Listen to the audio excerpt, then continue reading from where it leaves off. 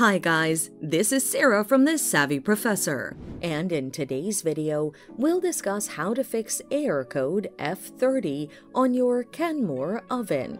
But first, what does error code F30 mean? Error code F30 indicates that there's an open circuit in the wiring of the sensor probe. This is the most common cause of the error code, a fault with the oven sensor or associated wiring. Now, let's look at the best solutions to fix the error. Troubleshoot the oven sensor.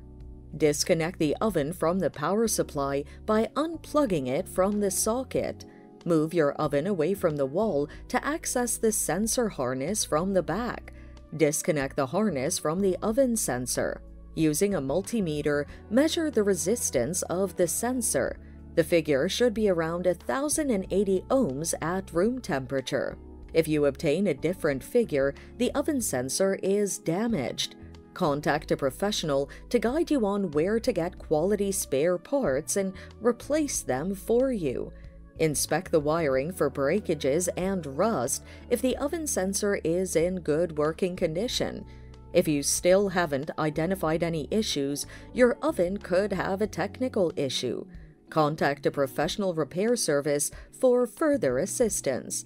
And that's it. Thanks for watching. Till next time.